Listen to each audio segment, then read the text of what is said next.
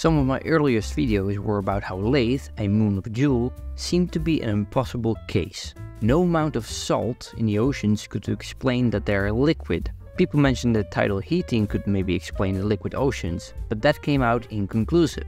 Others mentioned that Jool itself could be radioactive.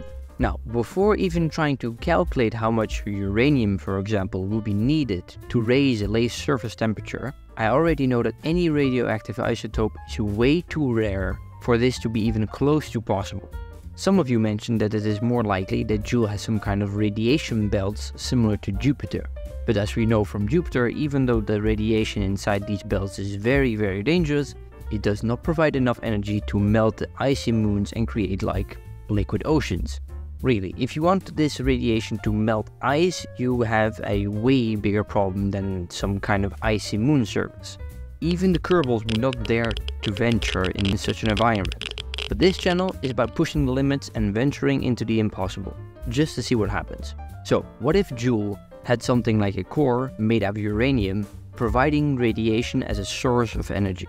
Well, if we assume the uranium to be located somewhere in the core of Jool, it would probably go critical. I mean, the amount of pressure inside of such a planet would be enough probably. I don't know how much pressure is needed to have uranium go critical, but I can imagine the inside of a planet would. But let's ignore that.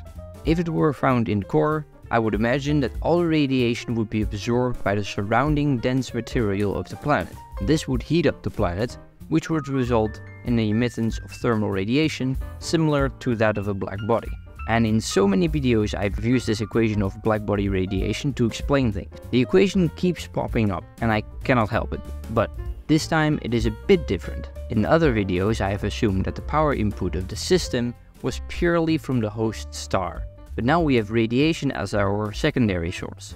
I want to know how much radiation is needed to heat up Laythe to 277 Kelvin. From Laythe's perspective, the input is the light from Kerbal, and this is the fraction of the light that arrives at the moon. And this is the thermal radiation emitted by Jool through the radioactive core. And this side is the output of Laythe.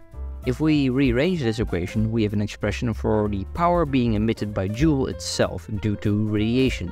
Lucky us, all these variables on the right, like the temperature of Laythe and Kerbal, and some other things, are already known. This gives us a required power equal to this. The things that I approach in my videos make use of a lot of math things, and it might be useful to catch up on a few things in an effective way, and this is why I recommend Brilliant, who are so kind to sponsor this video. With Brilliant, you learn by doing. They have thousands of interactive lessons in things like math, physics, programming and AI. The cool thing about Brilliant is that their approach to learning is much more effective than watching regular lecture videos. And it also helps you by developing actual critical thinking skills, rather than having you memorize a few sciencey facts. Brilliant also has a streak system with leagues that help you develop a learning habit. Something that I use all the time is my knowledge in math and geometry, and that is why I recommend their course called Measurements.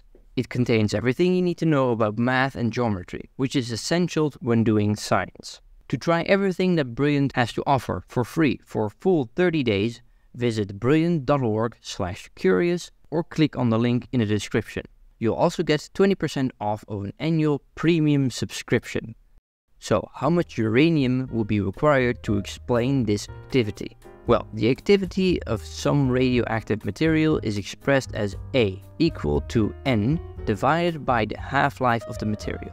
A is the amount of decay reactions per second.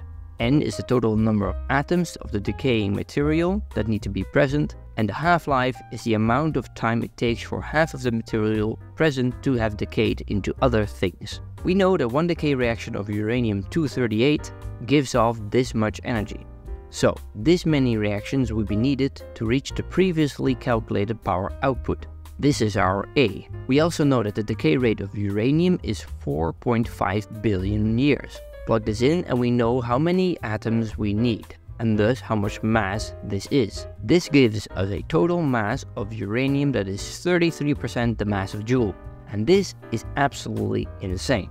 But as some of you might already have noticed, this is not the complete picture. When uranium-238 decays, it decays into thorium-234, helium and some energy. Thorium also decays in turn. and so do the products of that reaction, and this keeps going until the products are stable. All of these reactions are happening at the same time, so this results in a power output that is a few times higher than just the simple reaction shown before. So, correcting for this means that we need an amount of uranium that is about 4.1% the mass of Jool. And this is still very unrealistic, but at least I guess we know what will be required in such an extreme case, if it would not go critical anyways. And I also mentioned that Jool should heat up due to all of this.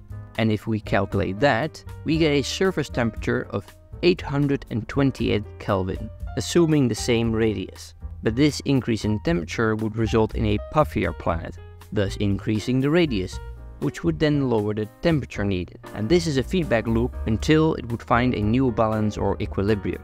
And this would require some modeling to get the exact numbers on this, but that is too much work for me now. I have other videos concerning this Laythe problem, so check those out if you want.